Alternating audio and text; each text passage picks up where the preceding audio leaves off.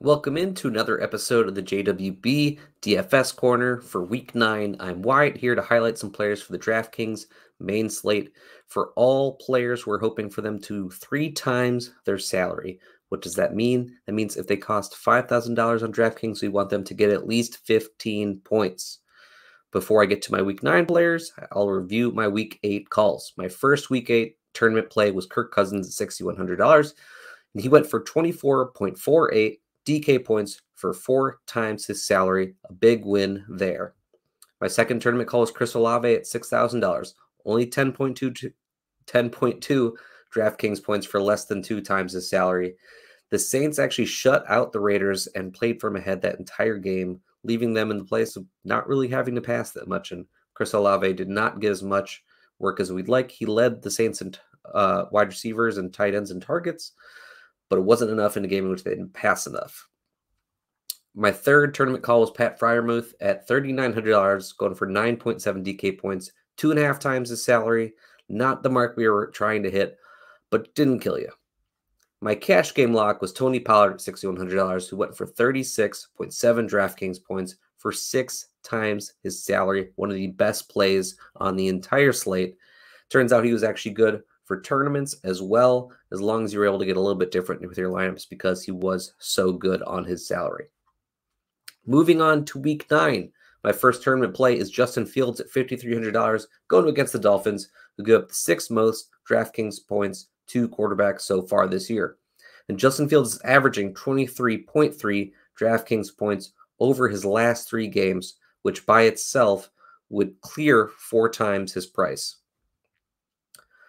And he also has a really safe floor because of his rushing ability. He's averaging 53 yards a game rushing so far this year. And he's only the 14th highest salaried QB on the slate, coming in real cheap, but giving you the points you need. My next tournament call, Rhamondre Stevenson at $6,200, playing against the Colts, who are actually a good matchup this year as they are 10th worst against running backs. And Rhamondre Stevenson has had over 20 DK points in 5 of his last 6 games, including his last 4. He's also had at least 5 targets in 5 of his last 6 games. And I think most people will end up gravitating towards Travis Etienne at $6,300 or Kenneth Walker at $6,200. So I think you can get leverage in tournaments that way by going with Rhamondre Stevenson. My last tournament call is Evan Engram at $3,300, going up against the Raiders, who give up the third most DraftKings points to tight ends.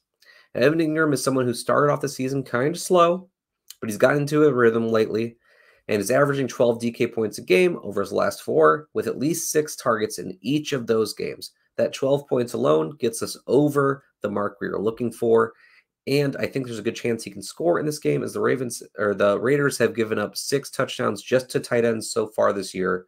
So there's a decent chance Evan Engram gets in the end zone. If he does, I think he'll smash his salary. My cash game lock for this week is Amon-Ra St Brown at $6,600, going against the Packers, who actually give up only the 8th least amount of DraftKings points to wide receivers so far this year, but it's actually kind of deceiving.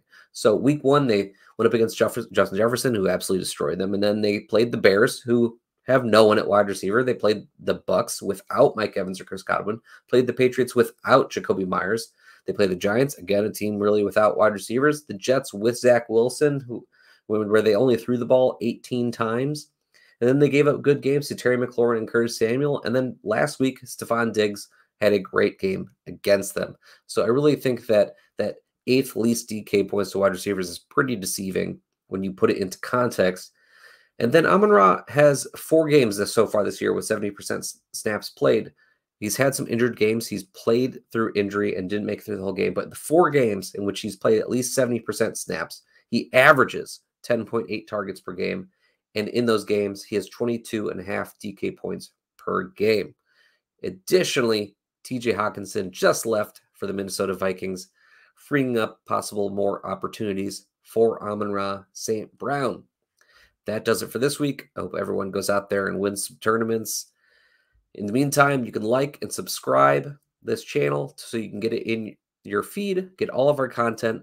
Go over to jwbfantasyfootball.com or JWB_FF on Twitter. You can find me on Twitter at YB_FF. I'll see you next time.